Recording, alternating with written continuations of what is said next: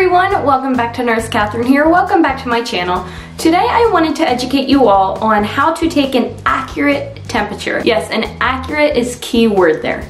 In this video, I am going to focus on two ways of taking a temperature that is easy for you to do at home if you just have a normal thermometer. Currently, my hospital actually has me taking my temperature twice a day at home and at work to monitor for the symptoms of COVID. So this is how I take my temperature using this Vicks thermometer. Hey guys, welcome back to my channel.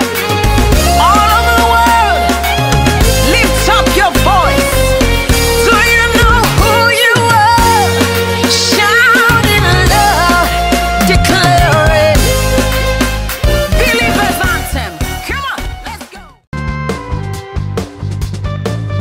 First, you're going to take this part off, and there you go, you have your thermometer.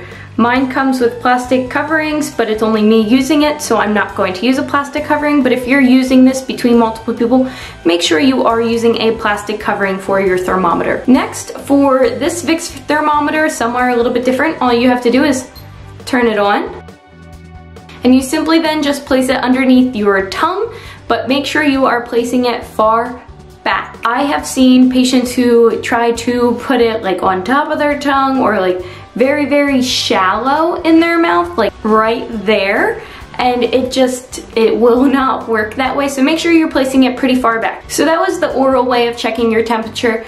You also could do underneath your armpit. It's not as accurate, but you just simply take the same steps, but when you're placing it under there, make sure you're getting it very far in there and not just on the outer part here. Make sure you're placing it right under in the midst and squeezing. I do want to remind you that everybody's body core temperature can vary person to person, so a fever for you might not be a fever for somebody else, but what we base off of in the hospital that I work at is anything above 100.4 we consider a fever.